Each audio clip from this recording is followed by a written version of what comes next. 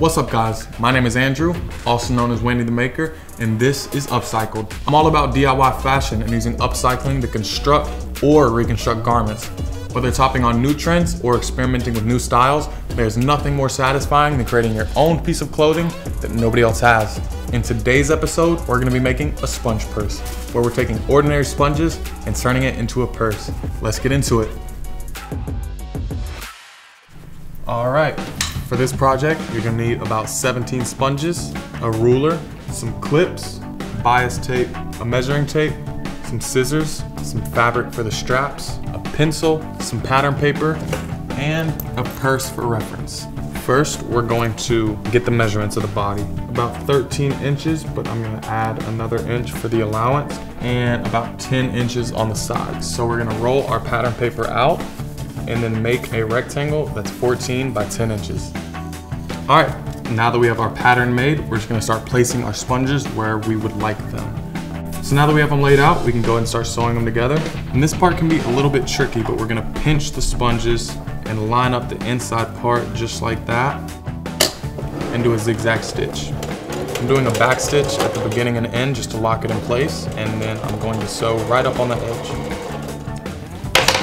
Alrighty, and we're just gonna keep this process up for the whole panel. And just gonna keep piecing it together one by one.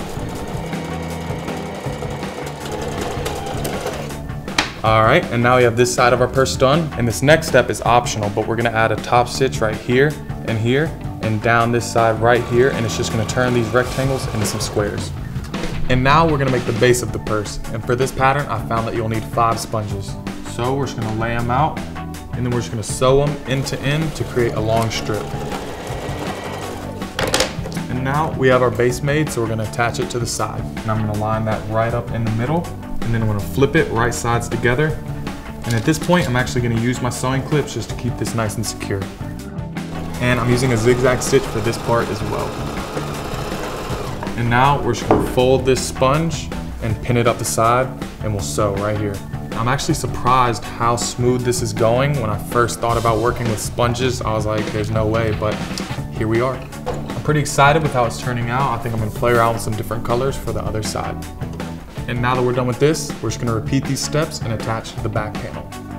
All right, and now we have the body of the purse made. As you can see, we played around with the colors for the back panel, and we're just gonna add some bias tape around the top here to clean up those edges. I'm gonna pull about 36 inches of bias tape. Now that we have our bias tape cut, we're just gonna place it over the edge here. I'm just gonna start by clipping this one side, and I'm gonna go ahead and sew it using a straight stitch. And from here, I'm just gonna kind of work my way around and just position the bias tape with my hands. So once we're towards the end, we're gonna take the end of the bias tape, open it up, and fold it over just so we can have a nice and clean edge. I'm just gonna turn it back, right side out, and all that's left is to add the strap. You're gonna place that strap so the wrong sides are facing each other, and you're just gonna iron along this side here. Open it up and fold the edges in about 1/4 of an inch, and then iron those flat as well.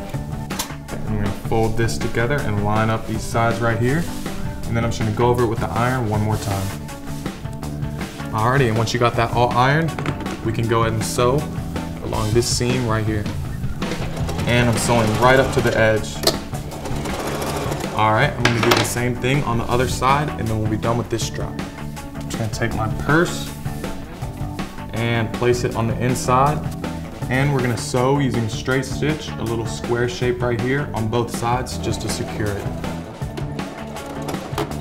And we got the other side attached, and our sponge purse is done. All right, let's see how it looks in our model. And here's how it turned out. We turned a bunch of sponges into a purse. It's a really cool project. You can play around with different patterns on the front and back. You can even add a magnet snap so you can close the bag. You can make the bag bigger or smaller, like a beach bag or a small clutch. And yeah, just go ahead and go to your kitchen, pick up some sponges, and try it yourself. And once again, I'm Wendy the Maker, and I'll catch you back here for the next episode of Upcycled.